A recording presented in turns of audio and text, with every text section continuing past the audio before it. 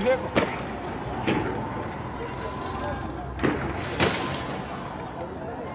Tigrayans continue to commit atrocity in the towns of Dessie and Kombolcha, some of the troops have been reported to have advanced deeper into Amhara region.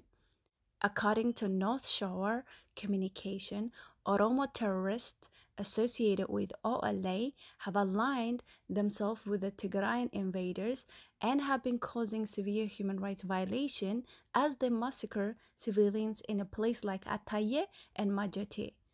There has also been heavy fighting near the Wollo town of Kemisse as Tigrayan Oromo extremists attempt to occupy the area. In some instances, the Tigrayan and Oromo have been reported to be clashing with each other over disagreements.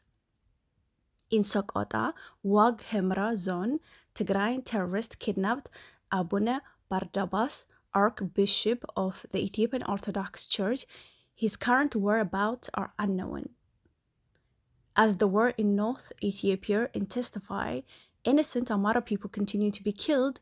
in the Western and Eastern Wellega Zones of the Oromo region. According to Ashara media, 30 Amharas were murdered on November 4th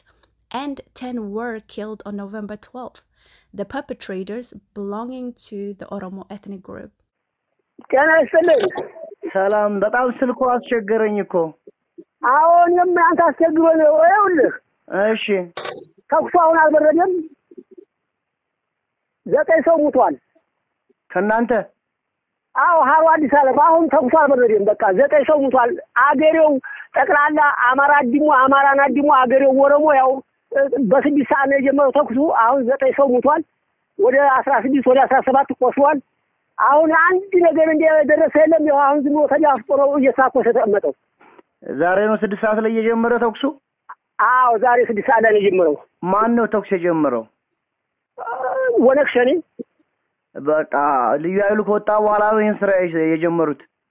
ልዩ ኃይሉ ሮብለት ነው የጀመሩት ከዛ የነሱ ከተማ ያለው ሰው ማለት ነው የነሱ ብሄር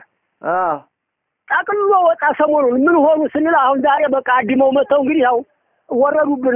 የጥይት በረዶ ነው የሚያወርዱብን ሪሳ የመንግስት ያለ መቼም አሁን ተቆሳል ENDF continue to unlawfully arrest more Amhara force in Benishangul Gumuz Matakkal zone. The head of command post, General Asrat, has threatened Amhara that he will unleash Gumuz rebels if they don't stop calling for the release of those arrested.